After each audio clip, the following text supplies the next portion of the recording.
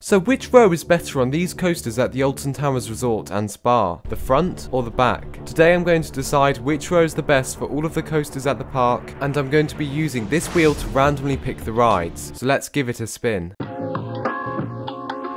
Like most coasters, the back definitely has more forces and you get whipped through the elements a little more, but with flying coasters, visibility is always one of the most important factors, and that's why I'm going to pick the front row for that unobstructed view as you glide around the layout. The Runaway mine train is a bit of a hard one, as there really isn't much of a difference between the front and the back row on this ride, but I'd probably still take the back, as you might get pulled down that curved drop into the tunnel a little faster, as the front of the train is already midway down it, and you also get a much better view of the surroundings as the front row has the locomotive in the way.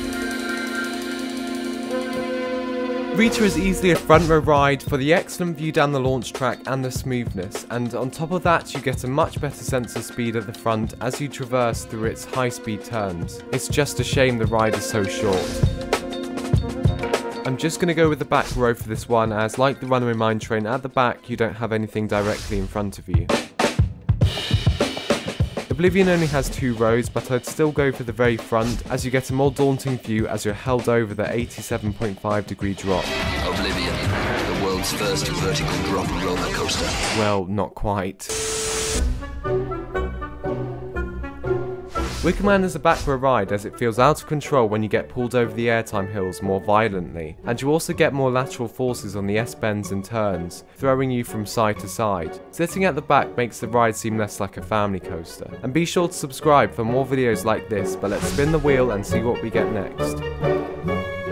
13 is one of the harder ones on this list, as you do get stronger airtime on the first drop in the back, but at the front you get a better view when entering and exiting the crypt. That being said, I would still take the back row, as the airtime is a little stronger at the start of the ride. There would be even more of a difference if there was no trim midway down the first drop, but...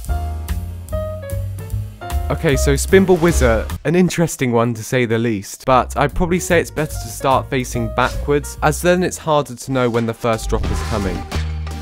Now, I do love a good intense ride, so I would for sure take the back row. On the back row you really get tossed through some of the elements, such as the incredibly forceful downwards helix and the 0G roll.